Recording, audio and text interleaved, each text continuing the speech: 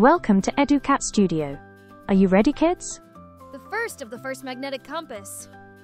Are you ready to discover how the first magnetic compass was used? Let's set out on this adventure and learn all about it. A long time ago, sailors and explorers needed a way to find their way across the oceans. They used a special tool called a magnetic compass.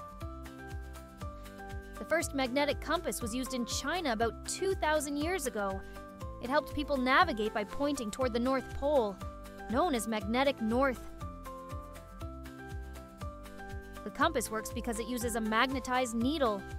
The needle points towards the Earth's magnetic north, helping people find their direction. Sailors and explorers would use the compass to chart their course and stay on track. It was very important for long journeys across the sea.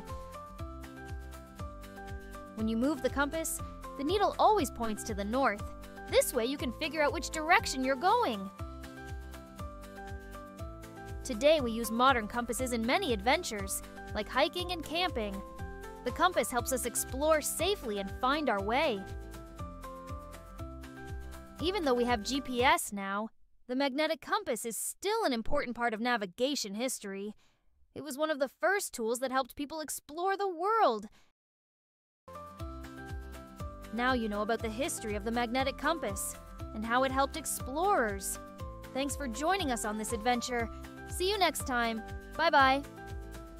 Today we discovered how the magnetic compass helped sailors find their way, opened up new worlds, and showed us the power of simple inventions. It's amazing how one small tool could guide big adventures.